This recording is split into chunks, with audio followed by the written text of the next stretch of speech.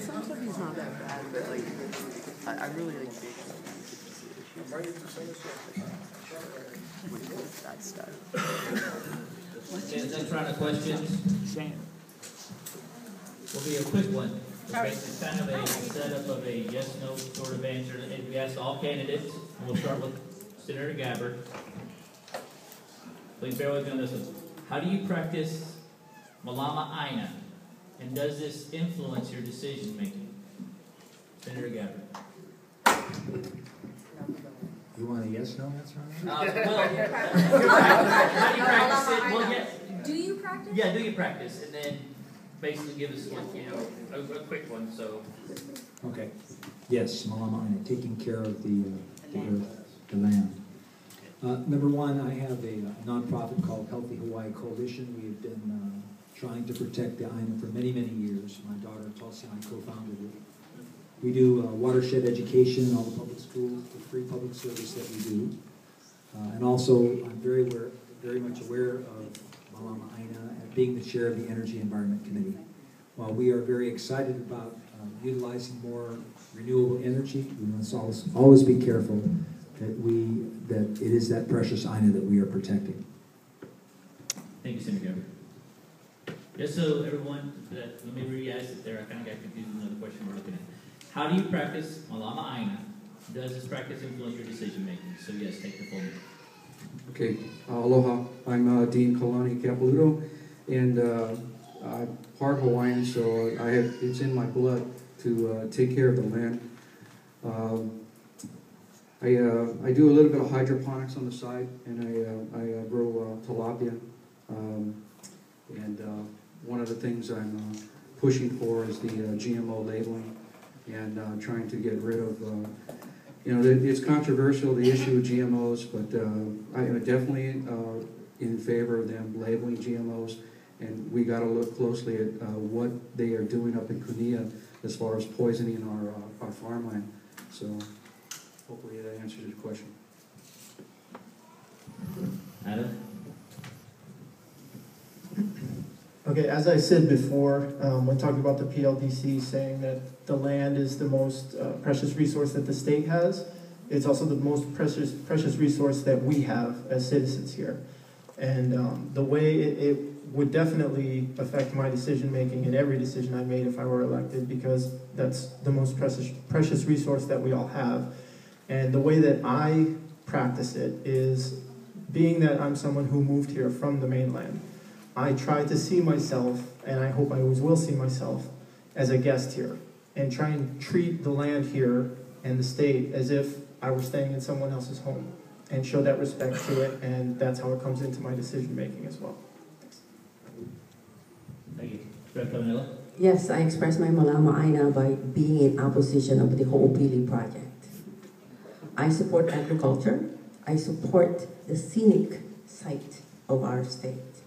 I don't want people pouring concrete on all the precious land that we have right now. That's the only land left for us, for our kids, to practice agriculture, so we can pass by and see what a beautiful island we have by looking at green areas rather than looking at tract homes all over. So, Malama Aina, I would like Ewa Beach to be the way it is. I don't want too many houses, traffic lights, paved road, and of course, we need those ag lands to refurbish our aquifers. I don't want desalinated water. Thank you. Chris?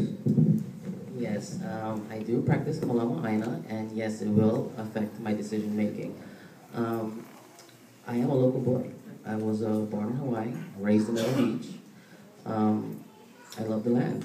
I love the ocean. You know, I go hiking, I go fishing, I do everything there is that the island has to offer.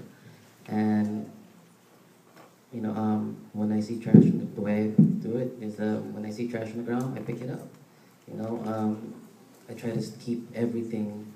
You know, I want to keep Hawaii beautiful and keeping our ag land is also one way to do that. Because when you think of Hawaii, you think trees, you think beauty, you know, and if we pour concrete on everything, you know, make a concrete jungle, put houses everywhere, all over the place, you know, we won't have that same image, you know, we won't have the tourism that we do, you know, we can't share our culture with everybody. So, yeah, that's how I practice. Thank you, Chris. Bob? I don't think you're going to get any no's on this question.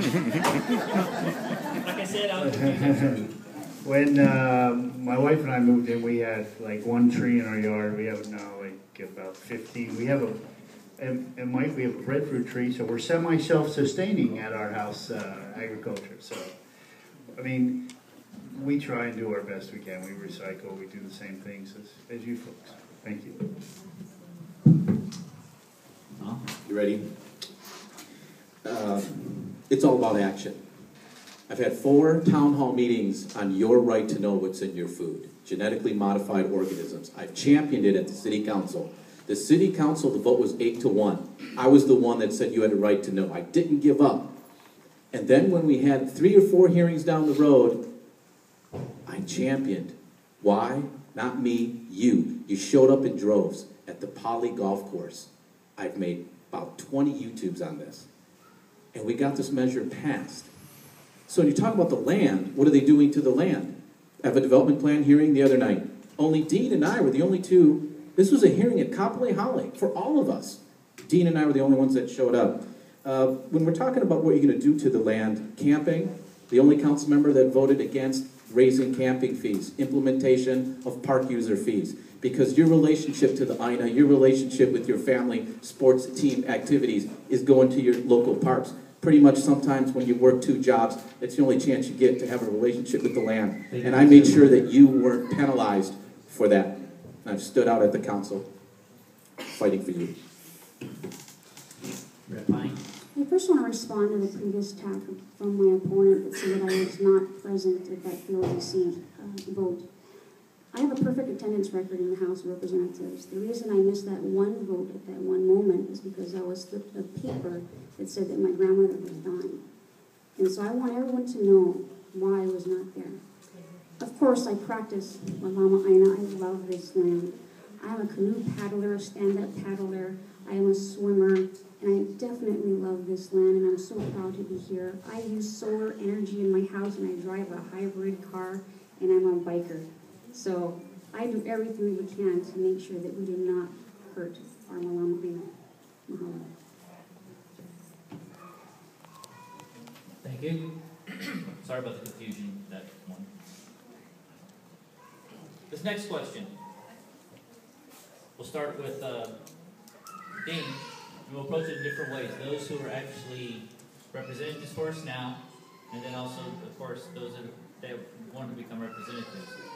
Can you stop the city from placing a bus stop and shelter in front of or near the front door? If you need to have it removed, can they trust on you to work with towards that? And also, can you have it removed? If not, why not? This is actually a personal situation that's come up in the board for one of our community members. So I wanted to, everybody wants to know how you would answer that. So once again, the question is, can you stop the city from placing a bus stop or shelter in front of their front door? If you need to have it removed, can you support them on that? And then also, can you have it removed? If you cannot, why not? Well, that's a difficult question because I'm having a hard time understanding it, to be honest with you. But I believe that if there's a bus stop sitting right in front of somebody's house and they're not able to sleep at night, or or losing sleep because it's too close or there's a noise issue, then yeah, we need to figure out a way to move the bus stop to a better location, because this is all about respecting people's individual rights. Alone.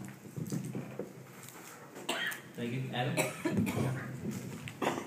Yeah, I agree. If the bus stop is already there and it's causing problems for the residents, obviously, I'm not sure if there's a state law, on the books that would allow the legislature to do anything about it. If there were, I would definitely look into it, depending on the situation.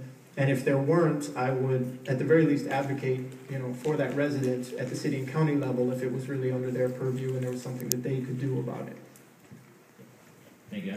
Rep. Coronella? Yes, I think I have a personal knowledge about this issue. The bus stop was next to that house, hardly used bus stop. And the only reason why she wanted it out in there is because she cannot open her window. And I said, then close your drapes. And she said she doesn't want to open her, she wants to open her window, she doesn't want to close her drapes, and she's the only one that was bothered with it. I went and visited everybody in the neighborhood. Does that bus stop bother you? And nobody else except that one person. Because she just don't want a bus stop near her house. And I think that's not fair to the taxpayer to move a bus stop to in front of another house just because you don't like it. Chris?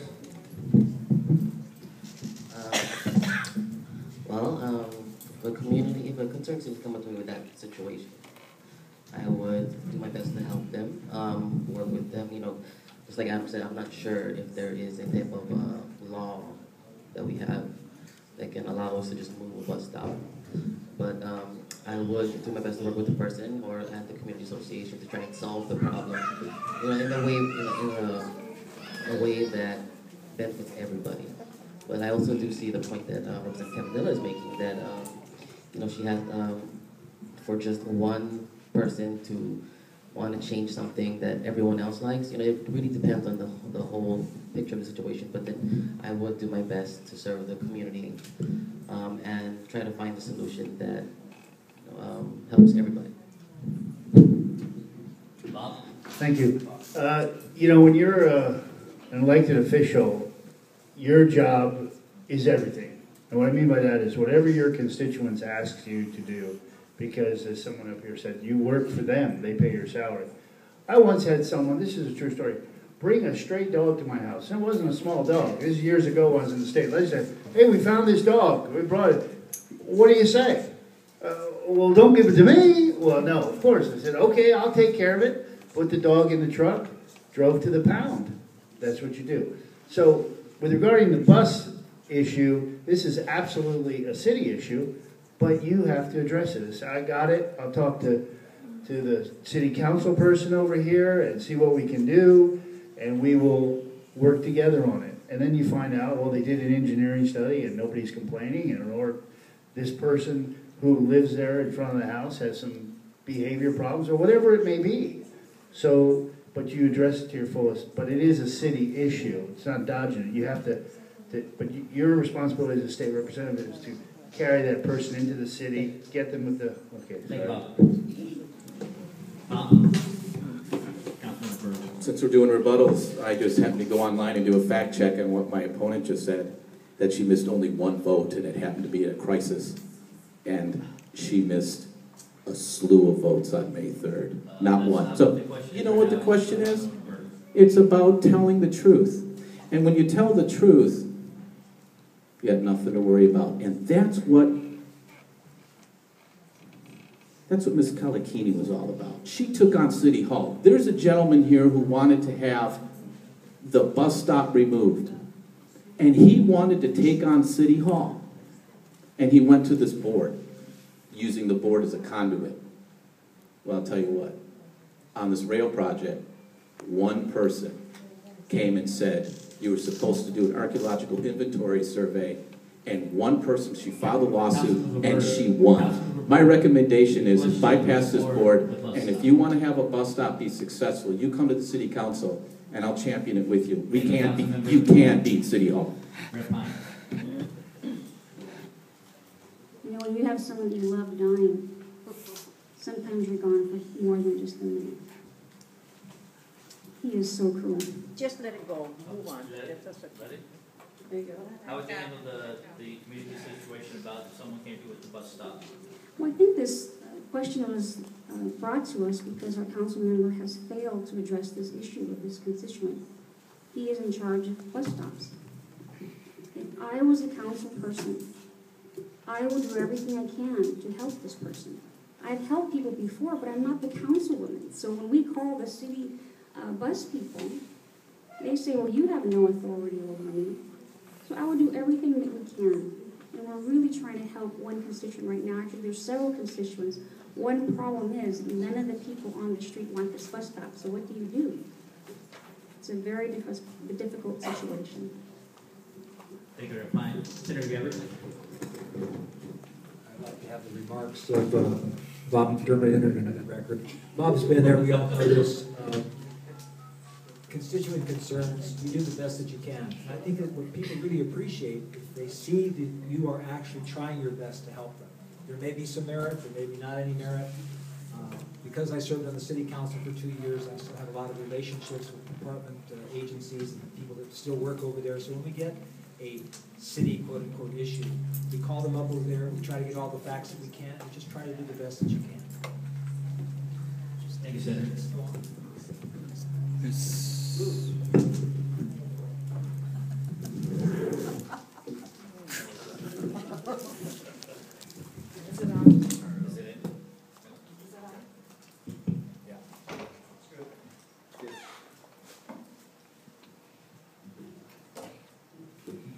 This one for the elected officials, and those, it'll be actually a little bit differently for those who are looking to seek the position.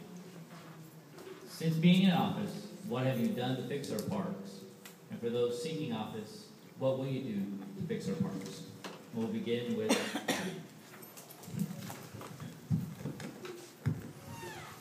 Okay, for me, I think one of the biggest issues with our parks statewide is homeless, especially those parks on the beach. And my issue is that no one really seems to be addressing both the needs of the homeless and the needs of the residents in those beach park areas, because a lot of the homeless have appropriated those parks and started living in them, and local people cannot use them. So for me, my biggest issue would be helping those people off the beach. And, it needs to be a combination of not just social services like IHS where I work, but also law enforcement, and a collaboration between the two so that we get the people off the beach into the services they need, and let them know that they're not allowed to stay there if they're not willing to take those services. And if we do that, then we'll also be helping the local residents in those areas who are not being allowed to use the beaches basically because the homeless are encamped there. Thanks. Thank you. Rep. Lebanel. We definitely need a lot more parks. Parks for every age group. Little kids, adolescents, and adults. And on my former side, which is from Kolowaka up, I think we have a lot of parks there. But I think from this town, especially in Ocean Point, they could use a lot more park.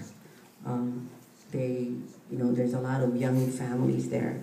So one of the things that I would advocate is more parks, especially for little kids. And when I walked the district, one of the things they wanted was more parks. Okay, thank you, Rep. Chris? Okay, well, my sentiments are quite similar to Mr. Reeder's, but also when it comes to parks, by going to all the public parks all over the island, I've seen that, I would, have a better maintenance of the facilities. I would encourage that, be kept cleaner, maybe lock the bathrooms at night so that homeless don't sleep inside, because, if you've ever been to the park at night and you run in there to use the bathroom because you're too far from home, and then you come across a homeless person in there and it's quite awkward, and, I think that, I honestly think, just needs to be better security in a park. Park is for children to play, for families to spend time together, and if there's homeless people there that are keeping you from using the park for what it's supposed to be used for, then there's something wrong with that. So I would definitely have more security to keep the homeless people out and help them to find somewhere else. But as we know, some homeless people, they don't want to be helped. Thank you, Chris. Bob? Thank you. There are the differentiation between parks. Of course, you have city parks and you have state parks. So a state representative would look at the state parks. If you go down here to the city park and you see that it's in disrepair, you'll write a letter to the city council person, and if a constituent brought it up, you give them a copy. Look, I made so-and-so aware of it, and Mike said you got to follow up on that. We have I remember Sand Island State Park, when it opened, it was pristine, it's beautiful. It's a state park. Now, you know, if you go down there, there's one shower pipe, the rest are capped off. They don't fix them. I don't understand that. I've never understood that. And that goes to a larger challenge. Thank you. Council member? I sure wish I could put a bus stop in a park. I'm chair of Parks and Cultural Affairs. I'm not chair of Department of, the Transportation Department. And unfortunately, when you're talking about bus stops, the city and county, and I'm coming around to parks, the city and county has taken $214 million away from you with rail. To balance rail, they've taken your bus stop, bus service. So that's the truth. That's why the city and county doesn't want to help the bus rider, okay? It's bleeding us dry for this rail. That's the truth. But because I'm chair of parks, I can tell you this. We have, and you'll be calling Director Capelouto a liar if you say otherwise right here tonight. They have the city and county. I've inherited a problem along the Leeward Coast, and the city and county of Honolulu, under my watch as chair, we have every single park on the Leeward Coast being restored by the end of this year, and the big problem parks by the end of next year. So the fiscal cycle has been budgeted to repair every single park. Now, when I talked to Director Capelouto and I said, somebody had said, you're not fixing the parks, he'd sure like to talk to that person because it's an untruthful statement. We've championed our parks, friends, and you're going to see it right around the corner. When I first got elected, there were 400 crack addicts and drug dealers living at Honolulu Beach Park. There were hookers and pimps using the Ku'uloa bathrooms. The people in our community were not using the parks. As the chair of the Ewa Neighborhood Restoration, the first act that I did as state representative is I put my foot down and said, this is unacceptable. Within a year, we took our beaches and our parks back. You can go to Ku'uloa today, and thank you for the great work of people like our Lions Club here. You can enjoy the parks. Now, Civil Beat says that the parks on the Leeward Coast are the worst in the whole island. And Tom Berg, as he mentioned, is the chair of the Parks Committee. Thank you, Senator Gabbard. Well, as far as the parks issue, you know, when folks are using the parks, they really don't know or care whether it's a county or a state park, a city or a state park. They just want the shower heads to work or whatever, and that's where you guys come in. We take every phone call, email, snail mail very seriously as far as the follow-up.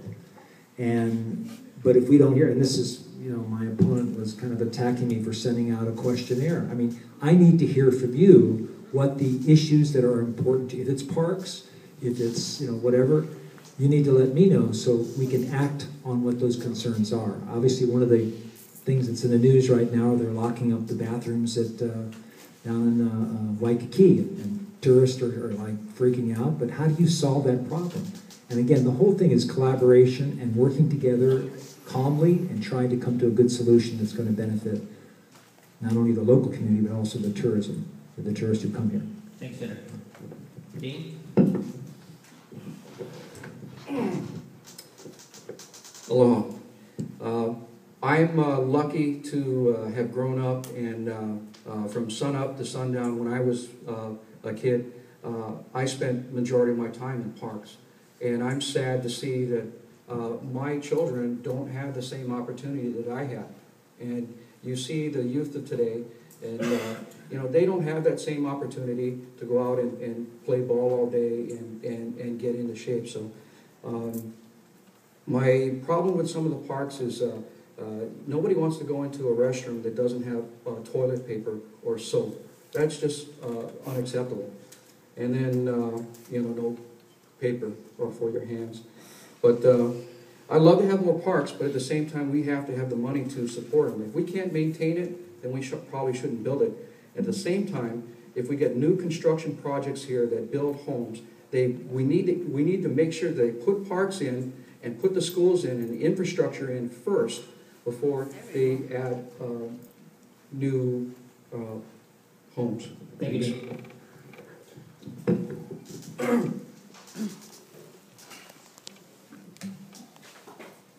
This next question is community concern focused towards Senator Gabbard. Here's a question. Where are we on the Leeward bike path and its development? Oh, Leeward bike path. Let me know when you're ready, then I'll start the time.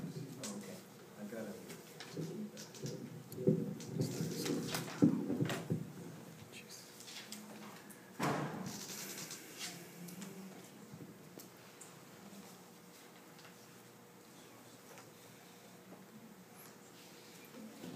Here we go, Leeward Bike Path. Phase 1, West Lock area, 4.2 miles. The start of construction is October of 2013 and completed by October 2014. At least that's the latest that we have. Anything else you wanted to add about anything else personally? Again, what I just said, folks, you bikers, including the rep on my left, if this is an issue that's really important to you, and also Rep. Capelouto referred to this earlier, you know, when people show up at hearings, when you contact us, your elected representatives, and you start turning up the heat, at least for myself, we try our best to, you know, if I get 100 phone calls about bike paths, I'm yelling at my chief of staff, Rock Riggs, back there and said, what's going on? So it's really important. I know there's kind of a tendency to say, damn, government never does anything. But, you know, it doesn't do anything unless you get involved, and that's what participatory democracy is all about. Thanks, Senator.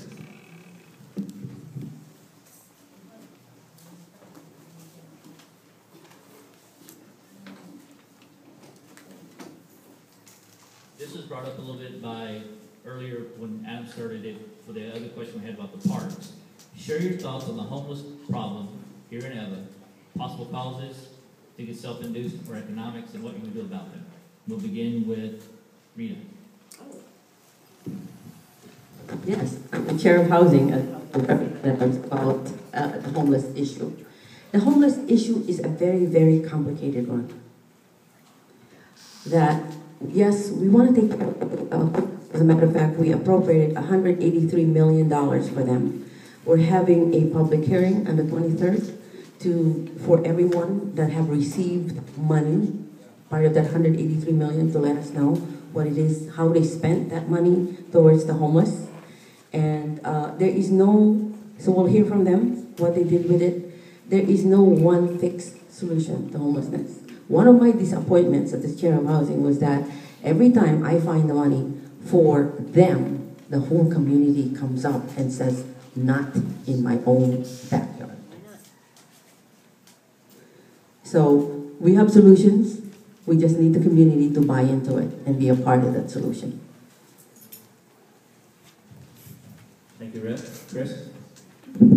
Before you start my time, can you repeat the question one more time?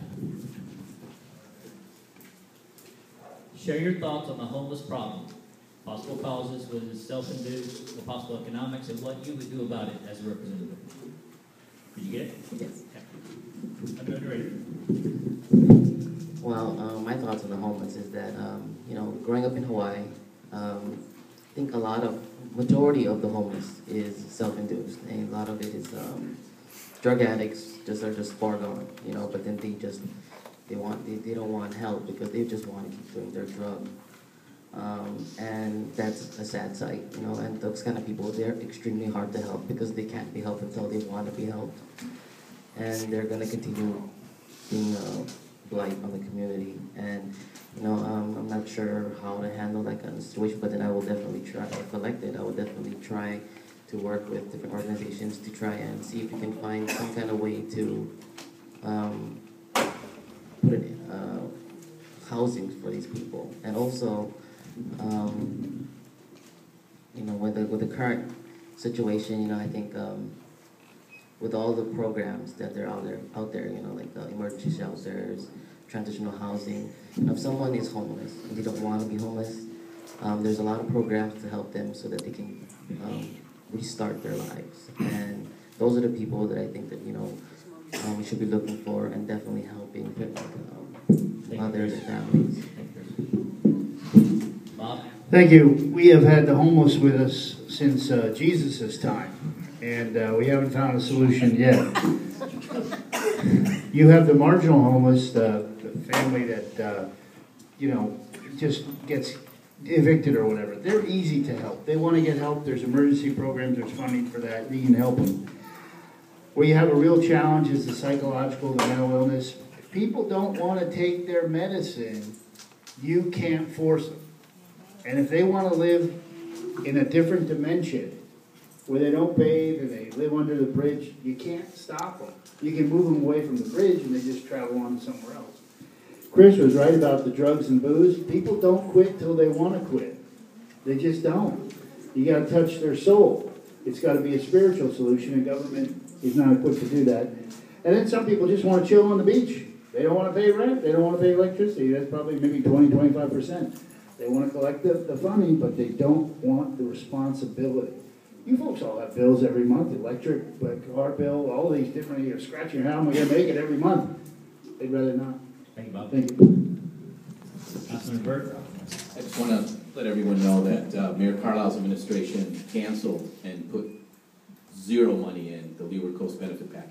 We fought and got $3 million in 2 fiscal cycles to bring $3 million into parks, specifically to parks. And I wrote it. I made sure that the youth teams, see, when you use the parks, you engage everybody. And I wanted to make sure that we weren't left behind. So we championed something no one else has done, especially when the administration said, no, we got $3 million. Here's a bill for an ordinance that I got passed unanimously, and again, I is we. And this is 12-74, but it's a bill. Resolutions in the city council is different than the state house. This bill amends the land use ordinance to do this. Let's grow families, not weeds. So when I first took office, I saw all the homeless living in the beach parks. And what we did is we said, let's do affordable housing. And we got passed unanimously just for the Leeward Coast to take those that are most destitute in the challenging times, that they can get in some type of a housing project where the private sector runs it and not government. The council just voted today to liquidate 12 properties and get City Hall out of housing. My project puts it back into your domain, private sector. All right. Save Paul's please. Well, like Adam, I've had the privilege of working at a homeless shelter. In my case, I've worked at U.S. Vets, a homeless shelter for veterans, especially Iraq and Afghanistan veterans who have post-traumatic stress disorder. Right now, I'm working with U.S. Vets and the YWCA to ensure that women veterans have a separate place to stay. And we'll be making that big announcement very soon. We'll be opening a specialized veterans center for just women only. The 400 people that we kicked off the parks, I personally helped through the help with Governor Lingo's emergency proclamation to finally help to build emergency housing. It was the first time we had the funds to do it. What we need to do now, and if I am elected city councilwoman, we would now shift the change instead of the emergency housing to permanent affordable housing. Right now, what's happening in either from our hospitals or jails where people lose their homes, they're being released right back into homelessness because they can't stay at the temporary shelters very long. And the reason they go back to homelessness right away is because there is no affordable housing. Thank you very much. Senator Gabbard. When I was on city council representing District 1, there were 1,700 homeless on the Waianae coast. 400 of those were kids. And Bob is right, we're not going to solve this one overnight. One of the best things that's happening right now, though, is, and he alluded to it as well, and that is a partnership between churches and government. You have a Korean church out there on the Waianae coast. We bought some land. They're actually making that available to farm that land for homeless people that want to come there and actually work and get paid. And so I think if more of the faith-based communities step up to the plate to help address this problem, working with government as far as human services, we can really do something very productive on this issue. Thanks, Senator. Jane? Well, it's one thing to talk about helping the homeless, and it's another thing to actually have some action and not just a bunch of, for about the last 4 to 5 years, our family's been involved in something called Auntie Lynn's Slipper Project, which we go out to Waianae, and we go down all the beaches and hand out food and clothing, and we visit the shelters. And I tell you what, it's a humbling experience. Anybody who's ever been out there would totally be shocked. You've got children out there, and you're like, I cannot believe these kids are running around out there barefoot, some of them don't even have clothes. But anyway, the shelters are not the only answer, because the shelters are not at full capacity.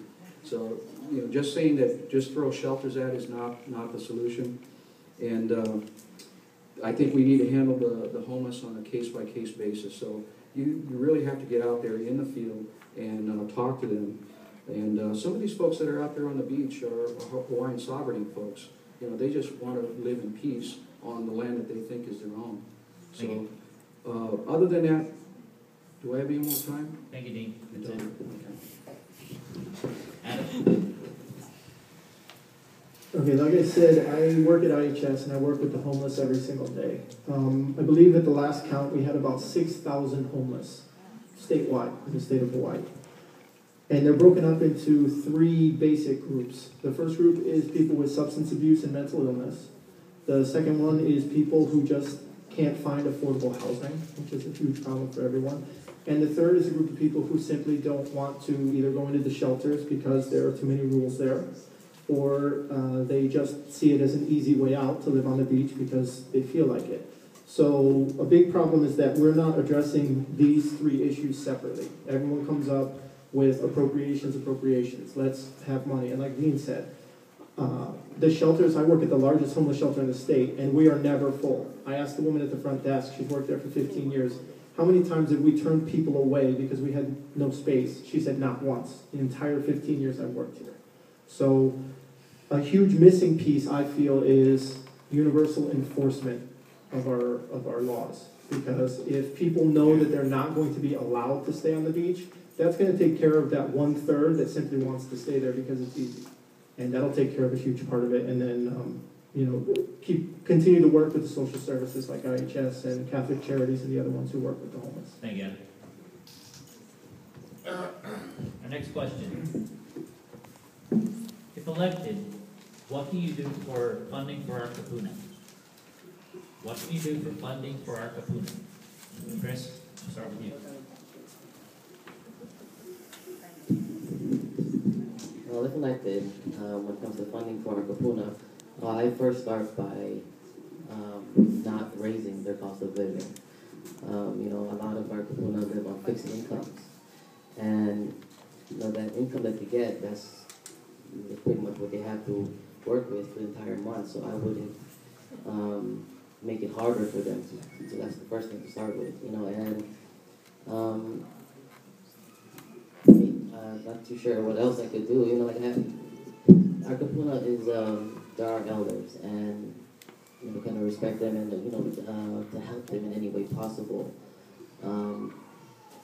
But, maybe coming up with some kind of appropriation to give them, or some kind of tax break. But again, that can't really make it, I don't want to make any promises, because that's something that, there's, you have to get the entire state house to agree with. So I am willing to help in any way possible, but then one thing I can say for sure is that I would be against any type of increase in their cost of living or something to take away from their fixed incomes. Thank you, Chris.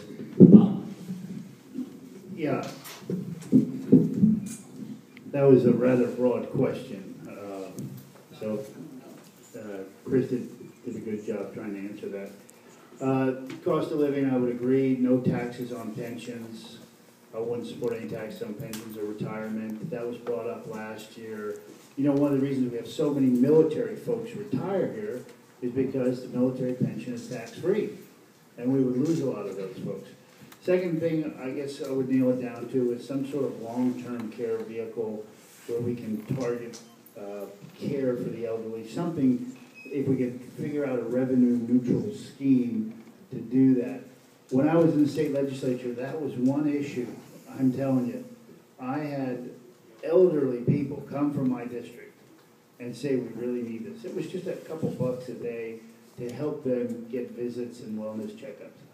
But they really, one of the things was apathy we were talking about here. People actually came to your office and said, please, we need help. My auntie, my cousin. And so I supported it. That was very moving. And the faith-based organizations supported it too. Thank you. Thank you, Bob. Councilmember Berg? We need to be honest here.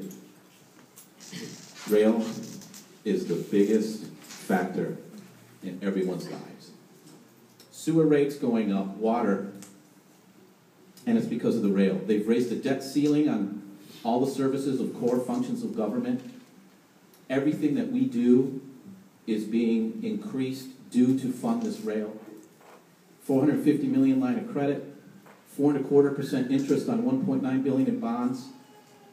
And I think of the Kapuna who are paying a rail tax costing them thousands of dollars up until the year 2022. This is the most egregious, harshest tax in the history of our county. This rail tax. If you want to help the Kapuna, you stop this rail and you take care of the utilities. I've introduced a resolution to break up the monopoly on the electricity rates. We have a monopoly on electricity. That's one of the biggest factors hurting everybody here. So if you want to help out seniors, simple. Stop the rate. Thank you, Councilmember Berg. Rep. Pine? I'm glad Bob mentioned the tax and pensions. I was so proud to be part of a small group of legislators that fought tooth and nail to make sure that the governor's proposal to tax elderly pensions was stopped, and we successfully did that this last year. I was also proud to, with Senator Gabbard, to help build different housing both in the Capelouto area as well as throughout the East Coast. And I also voted against every time when someone proposed the increase in the general excise tax. My opponent says that the rail tax was the largest in history and hurt Kapuna the most, but he introduced the same tax, House Resolution 11249, to tax the people the same as rail for highways and bikeway construction for his transportation plan. So that really hurts Kapuna. The general excise tax raises your food, your rent, your gas, and so I would never ever support a tax increase like this. Thank you, Rep. Pine. Senator Gabbard?